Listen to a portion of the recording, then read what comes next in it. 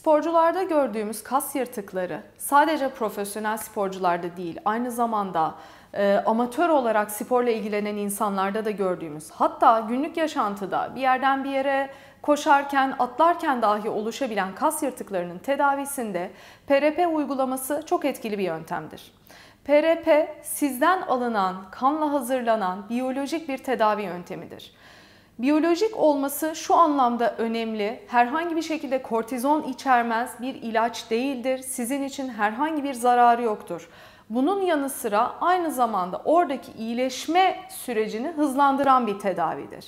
Ağrılı bir süreç değildir. Sizden kan alınır, dışarıda özel bir kitle hazırlanır ve yırtık olan kasa ultrason eşliğinde iğneyle yapılır. Bundan sonraki süreçte İyileşme döneminde bir takım ilaçlarla, istirahatle ve aynı zamanda özellikle ben çok öneriyorum varis çorabı desteğiyle bu kas desteklenir. Aşağı yukarı 3 hafta sonra egzersizler başlar. Egzersizlerde stretching yani germe egzersizleri çok önemlidir. Çünkü kasınız yırtıldığı zaman iyileşen doku kendi dokunuz gibi güçlü kuvvetli olmaz hemen. Bu süreç tamamlanana kadar düzenli egzersiz yapmak ve o kası esnetmek tekrar aynı yerden yırtık oluşmaması için çok önemlidir.